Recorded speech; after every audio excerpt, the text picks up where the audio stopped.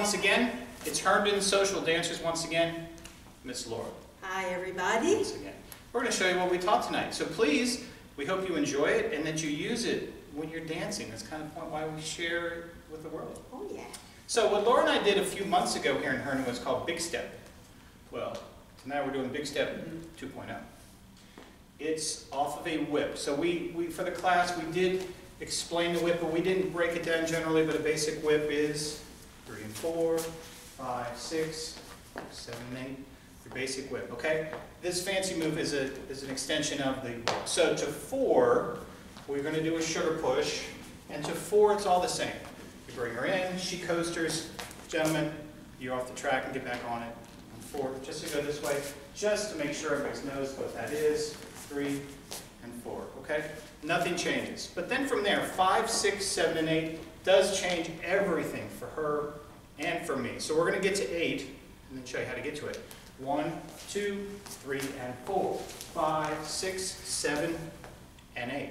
So where the slot was this way, now we're actually going off of it towards you. How you lead that, guys, leaders, is to 4. It's like I said, it's the same.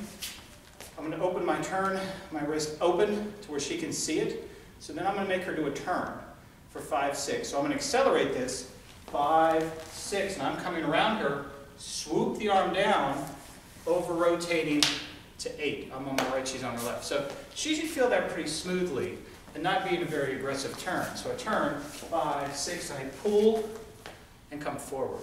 So we're going to go to the front of the camera. You may not see very well, but at least you can understand maybe the idea. 5, 6, 7, and 8, okay? So we're both coming towards off the track. So we get to 8. We're going to go to 8. 1, 2, 3, and 4, 5, 6, 7, and 8. So now my left foot's my next step with her right foot. What I'm doing as a leader is I'm going to slow down the tempo of the next step. So I'm going to go 1. So I'm taking my left hand, turning palm up, then back to back. You don't have to touch her, but she wants to feel you slow down. So we're going to go to 1 after the 8. 2, 3, and 4, 5, 6, 7, and 8. 1. And I'm going to start to raise her right with my left. That's going to be 1. Now we're going to do half turn for 2, 3, and land on my left foot on 4, which pushes her to her right foot on 4. So look at it with a little more speed. 1, 2, 3, and 4, 5, 6, 7, and 8. 1, 2, 3, 4. And then we end on a 5 and 6. So guys, slow the tempo down as you're doing this oval. It slows her down.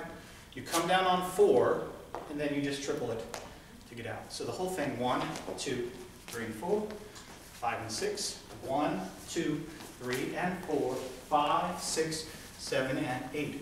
1, 2, 3, 4, triple step. You take that big step. That's what we call that. Okay, one more time this way, and then we'll do it. So sugar push. 1, 2, 3, and 4, 5, and 6. So 1, 2, 3, and 4, 5, 6, 7, and 8. 1, 2, 3, land, triple step. It's pretty cool. You don't want to bump into her doing that oval. Nice and smooth. Slow it down. Thank you. Thank you. That was nice. She's amazing. Thank you guys again for watching. If you came to the class, please enjoy it. Please use it. As always, have a great week. Keep dancing.